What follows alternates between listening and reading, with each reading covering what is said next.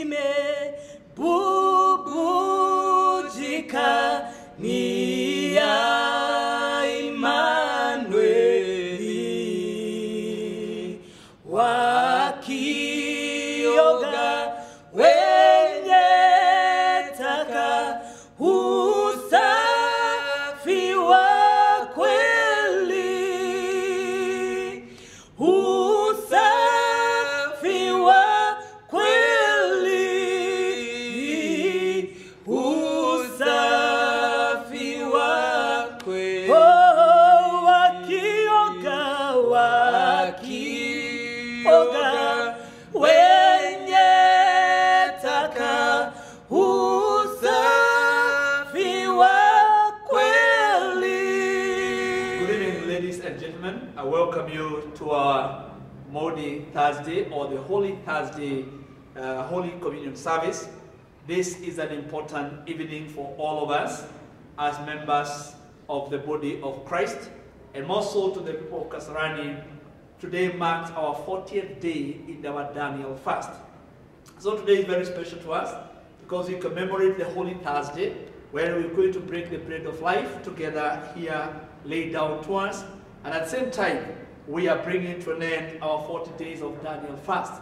And as Daniel and the rest of his colleagues were tested, and after 21 days they were seen to be better, my prayer is that health-wise you are better than you are physically. Spiritual health, you are better now after 40 days than you were then. So even as we break the fast today with the bread of life, I pray that good health will be a portion physically, good health spiritually will be a portion, and the Lord God will even make your life to be well this day and always. Let us pray. Lord God, we thank you for you are Jehovah and God together with us. We thank you for this Holy Thursday that you have given us to be able to commune together.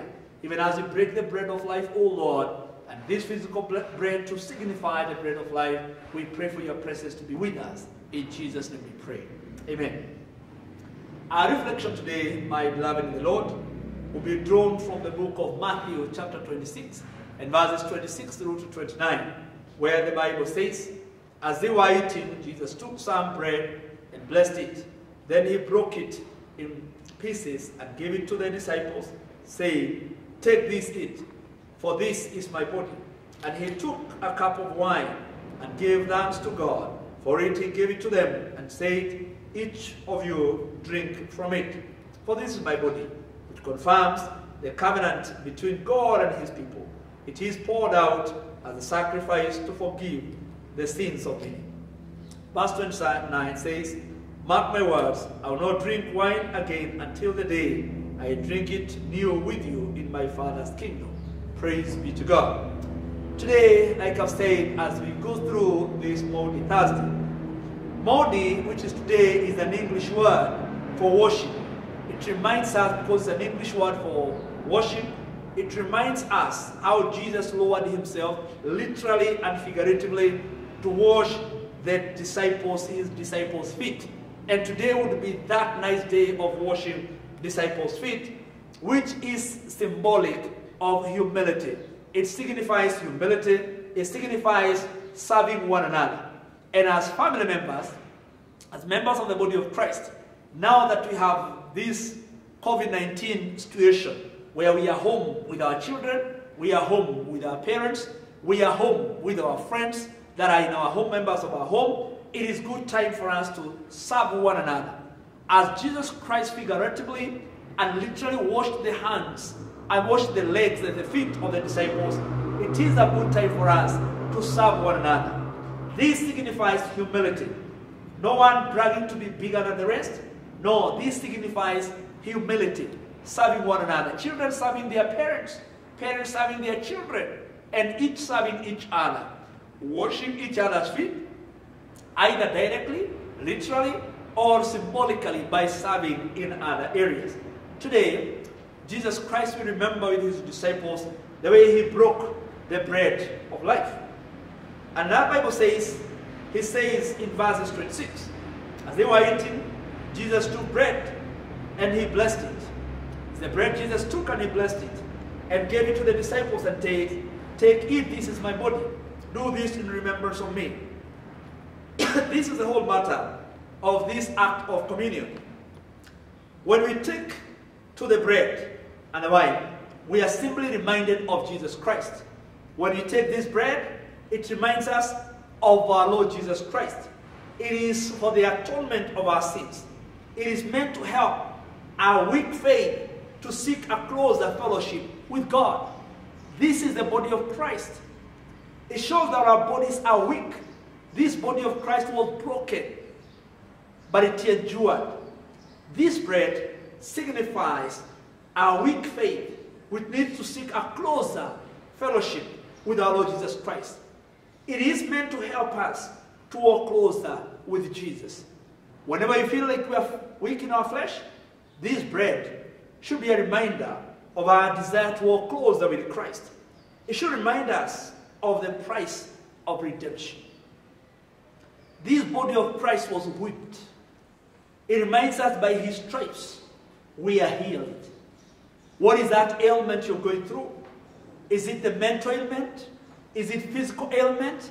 Whatever ailment you could be going through, this body is a reminder of the same. The very remarkable thing about this bread is that it is unleavened bread. The Passover meal was the bread of affliction. Deuteronomy 16 and verses 3. Because it was to remind Israel of the captivity and the escape from Egypt. But the Lord will now do something entirely different with this bread. He will turn it from the bread of affliction to signify something far greater. This is my body. It's no longer the bread of affliction. Now, this is the body of our Lord Jesus Christ. That's the difference. If there is a mixture of power and grace in this action of the Lord, it is in the character of the people at the table of our Lord Jesus Christ. This bread that we have now, this is the body of our Lord Jesus Christ. It is not affliction. It shows us the victory that is in the body of our Lord Jesus Christ. Before you take communion, let there be a place, time for repentance. And I am urging every one of you to take advantage of it, but afterwards, to also turn to this table. Forgiveness, telling the Lord to forgive us where we may have wrong in our relationship with him.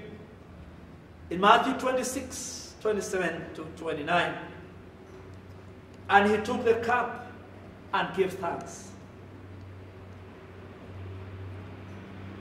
And he gave them, saying, drink ye all from this cup. And you do this in remembrance of him. The new thing the Lord did after he had broken the bread, he took the cup and gave thanks and gave it to them.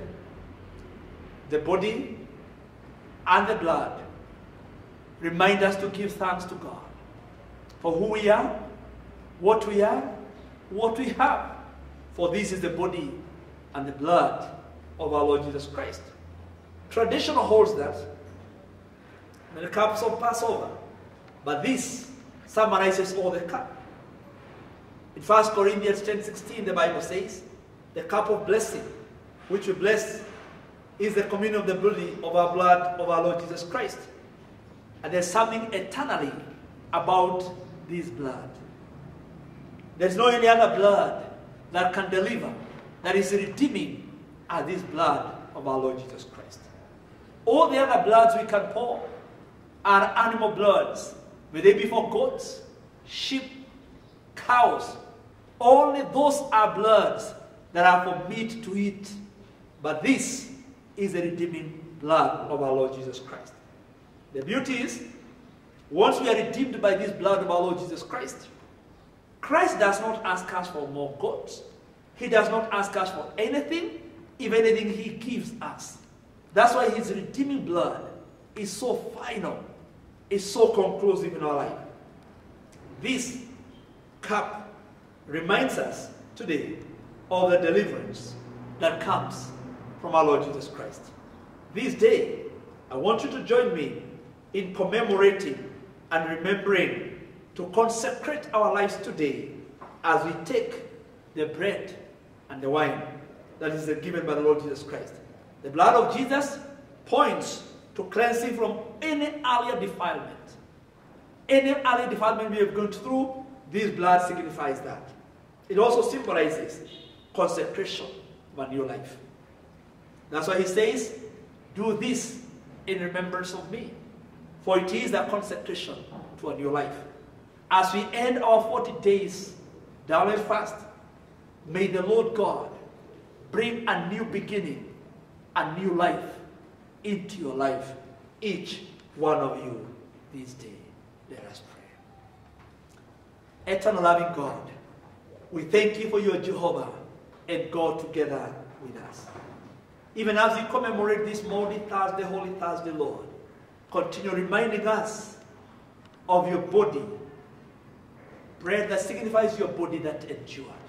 Continue reminding us about the cup, Lord, the cup that is a sign of our deliverance. May all of us, Lord God, experience a new beginning in our lives. Amen. My beloved in the Lord, what shall we render unto the Lord for his bounty blessings unto us? We'll lift up the cup of salvation and call on the name of the Lord. We shall fulfill our vows before the Lord, fulfill them in the presence of his people. My beloved in the Lord, Jesus Christ says, come to me, all who are weary and burdened, and I'll give you rest. I am the bread of life. So Jesus says to us in Matthew, he reminds us, I am the bread of life. Anyone who comes to me will never go hungry. And anyone who believes in me will never be thirsty. And anyone who comes to me, I will never drive away. In John chapter 6, verses 35 through to 37. And that is what we are commemorating this day. Jesus Christ, the bread of life. Once you have Jesus as your bread of life, you don't require any other bread. Let us join together in believing what we believe.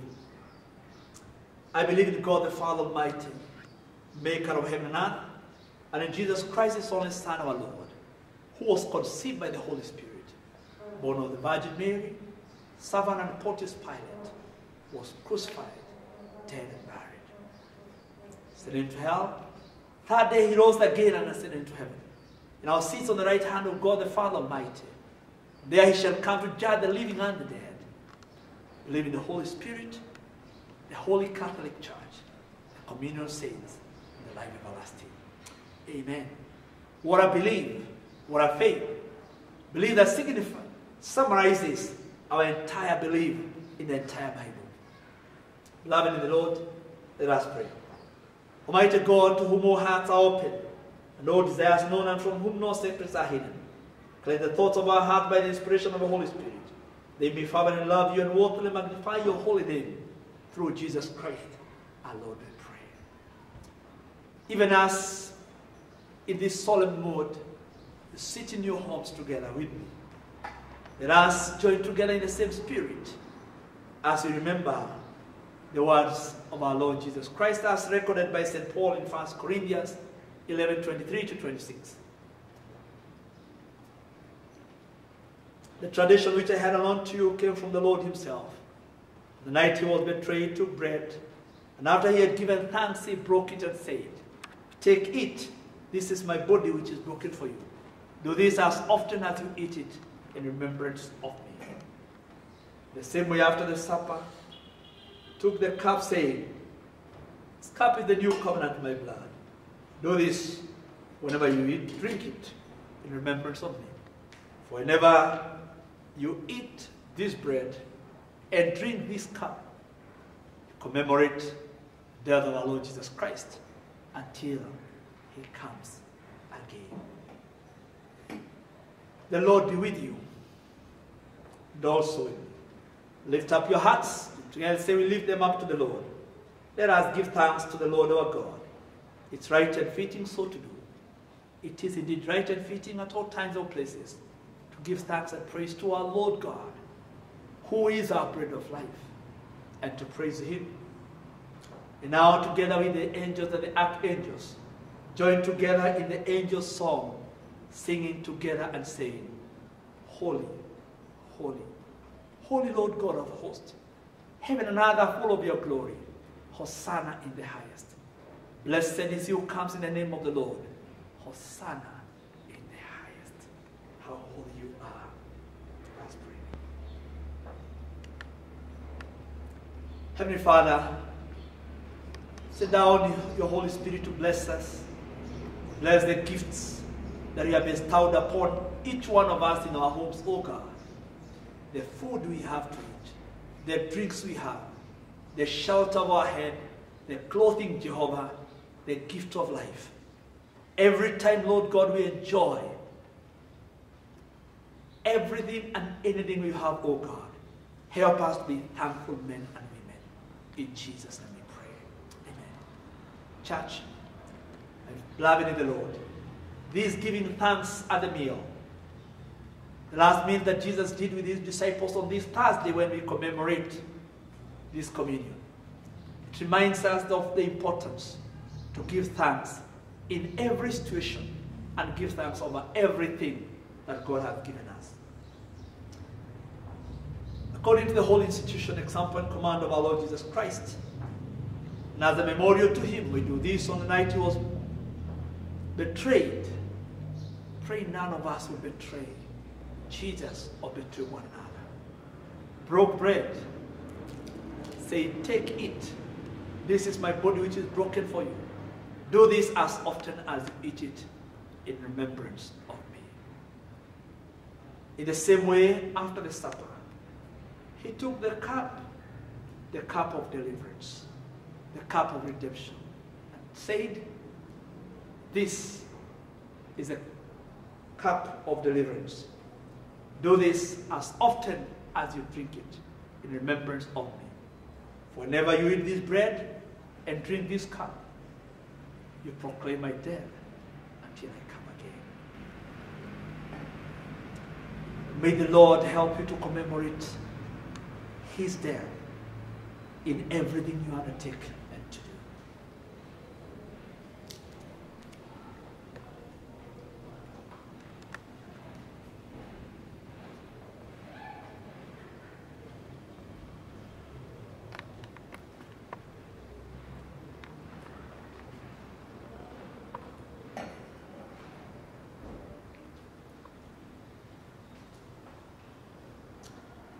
The peace of the Lord be with all of you, and also with our souls. Bless the Lord, O my soul, and do not forget all his benefits in his lives. Sioshwi dhambi zangu bila damu yake Yesu. Oh, apendezewi Mungu. Oh, bila damu yake Yesu. Hakuna kabisa dawa ya makosa ya kututakasa ila damu yake Yesu. Gracious God, gracious Jehovah, this day as we commemorate you, Lord, we pray the victory and the power in the blood, body and the blood will be ours forevermore. In Jesus' name we pray. Beloved in the Lord, you are not your own, for you are bought with a price. The price of the body and the blood of our Lord Jesus Christ. As such, therefore, in everything you do, glorify the name of the Lord. Jesus Christ said, whoever overcomes, I will allow them to sit with me on my Father's throne, as I also overcame. Beloved in the Lord, we have commemorated in the body and the blood of our Lord Jesus Christ that signifies victory. May the Lord God make you victorious in everything that glorifies his name. Amen. And I want to pray with you. Some of you have your gifts that you have for the 40 days. You had agreed. And some of you have purpose. There's that gift you want to give to God. There's that gift you want to give in the house of God. And you have prepared that Thanksgiving gift for the house of God. And you can send it in the various means that we always do. I want to pray with you and pray for that gift. Loving Jehovah, loving God, we thank you for the gifts of thanksgiving, the offering that is given by your beloved, O God. For every giver, Lord Jesus Christ, I pray for a double portion of your blessing. Lord Jesus Christ, you remind us it's blessed to give than to receive. I pray now, Lord God, that you will bless everyone that has purpose in their hearts to support the ministry. And also, Lord Jesus Christ, to come before you with thanksgiving. I speak a blessing to them, Lord, and pray that from your bounty, you will supply all their needs in accordance to your riches in glory. Be with them now, with all of us now, and forevermore. In Jesus' name we pray. Amen. May the Lord bless you and keep you. This was your pastor and friend, Karanja, and I'm so happy that you chose to join me today, this Holy Thursday, as we commemorate the death of our Lord Jesus Christ through bread and wine. May the Lord bless you. The Lord lift up his countenance upon you and be gracious to you. The mighty loving God watch over your going out and your coming in from this day henceforth. And may the peace of God that surpasses human understanding keep your hearts and your minds in the love of God, Son Jesus Christ. And may the blessings of God the Father, Son, and the Holy Spirit with all of you now and forever. Amen. God bless you. Kwa damu itutakasayo ya kondoo, ziwe safi nguo nyeupe mno, umeoshwa kwa damu yako, kuoshwa leo, kuoshwa leo kwa damu itutakasayo ya kondoo, ziwe safi nguo nyeupe mno, umeoshwa kwa damu ya kondoo.